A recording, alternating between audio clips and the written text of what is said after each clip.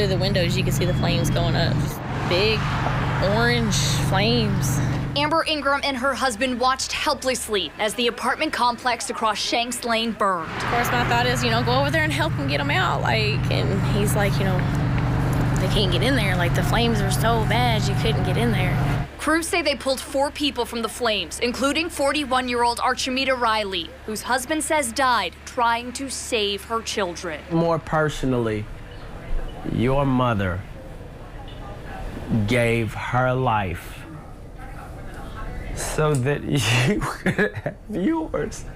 Riley says his 8-year-old daughter and his wife's 2 other children had to be rescued by firefighters. For a child whose foundation was mom and dad, how does dad say?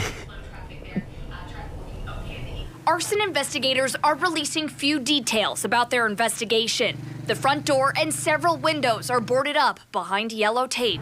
It's just sad. It's heartbreaking.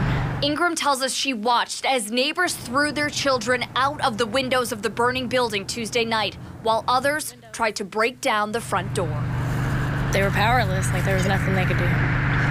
Our kids were safe, but you're sitting there watching all these other kids, and it's Christmas time, and the moms carrying their babies outside, and they didn't have nowhere else to go, and they're just sitting outside waiting, and it's sad. It's really sad.